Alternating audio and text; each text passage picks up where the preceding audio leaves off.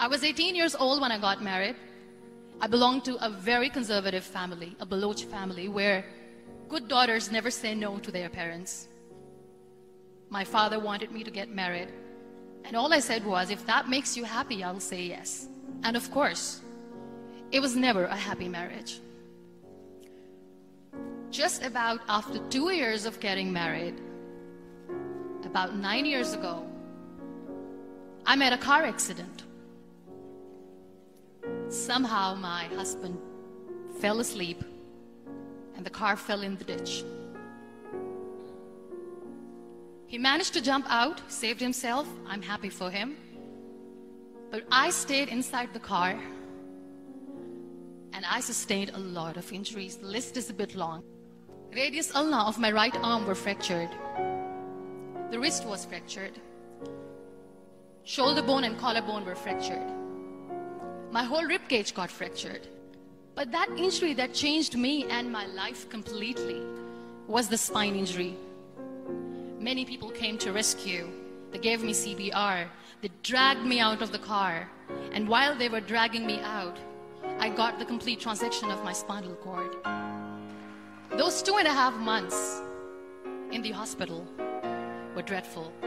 I was at the verge of despair.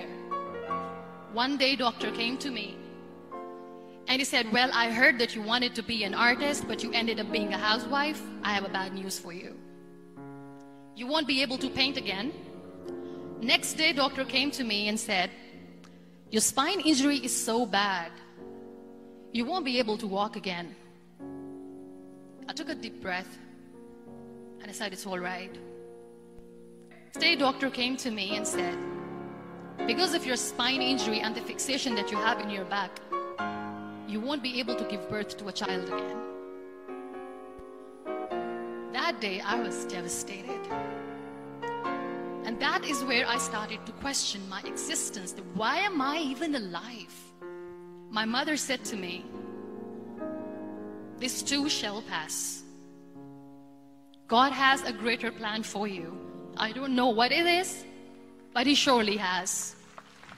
So what kept me going was, one day I asked my brothers, I know I have a deformed hand, but I'm tired of looking at these white walls in the hospital and wearing these white scrubs. I'm getting tired of this. I want to add more colors to my life. I want to do something. Bring me some colors, bring me some small canvas. I want to paint.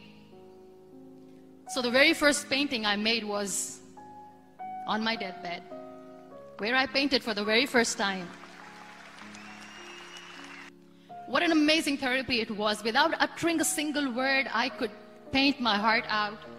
I could share my story. People used to come and say, what lovely painting, so much color. Nobody could see the grief in it. Only I could. And that day I decided that I'm going to live life for myself. I am not going to be that perfect person for someone. I am just going to take this moment and I will make it perfect for myself. That I'm going to fight my fears. So I wrote down one by one all those fears. And I decided that I'm going to overcome these fears one at a time. You know what was my biggest fear? Divorce. But the day I decided that this is nothing but my fear, I liberated myself by setting him free. And I made myself emotionally so strong that the day I got the news that he's getting married, I sent him a text that I'm so happy for you and I wish you all the best. And he knows that I pray for him today.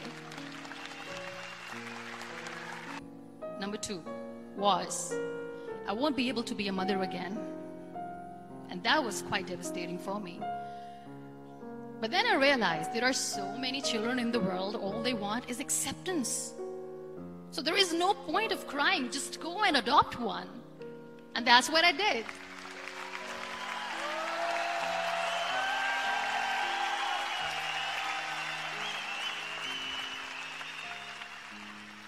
I gave my name in different organizations, different orphanages, and I waited patiently.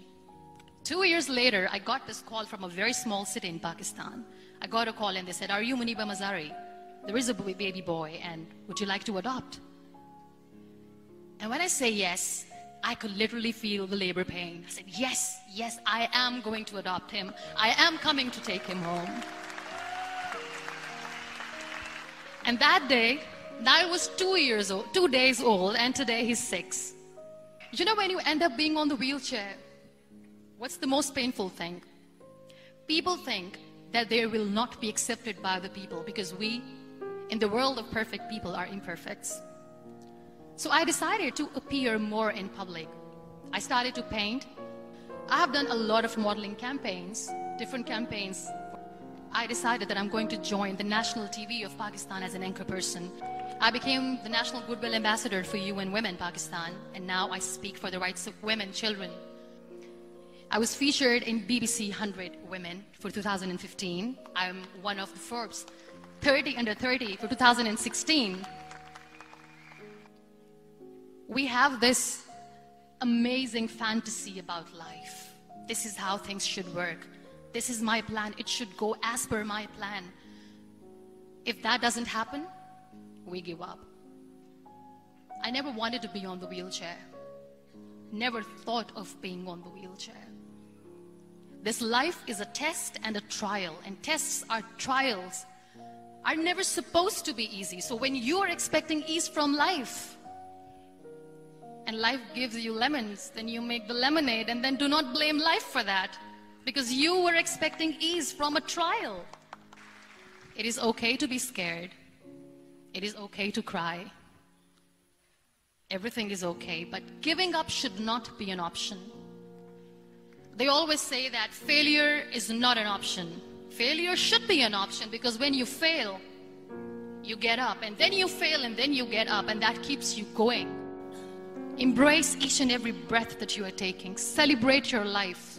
Live it. Don't die before your death. Real happiness lies in gratitude. So be grateful, be alive, and live every moment.